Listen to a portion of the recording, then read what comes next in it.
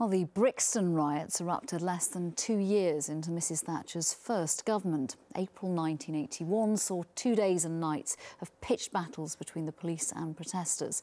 Her critics seized on the riots as evidence of deep-seated social and economic problems. Paul Brand went to Brixton today to get reaction to news of her death, more than 30 years on from the trouble. The rioters came from behind the security of their burning barricades to lob petrol bombs, bricks and bottles at the police lines.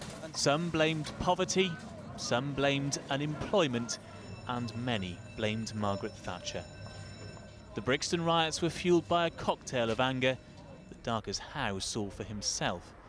He believes the politician who proved women could lead discriminated in other ways, causing tensions to rise.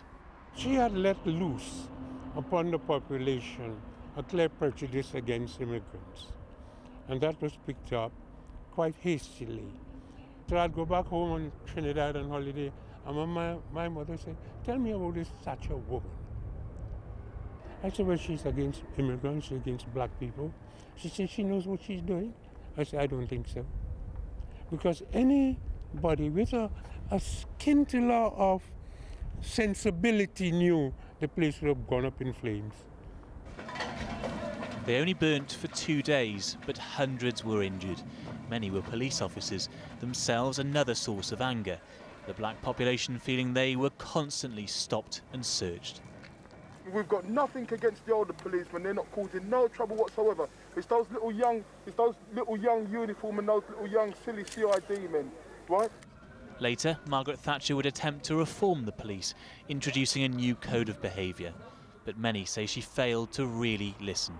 The mistake that Margaret Thatcher made was that she conflated the idea of understanding the Brixton riots with justification or condoning those events. They're two very different things. In a way, she was blind to the social causes that led to those violent forms of unrest, which were based in the divisions of unemployment and racism and social inequality.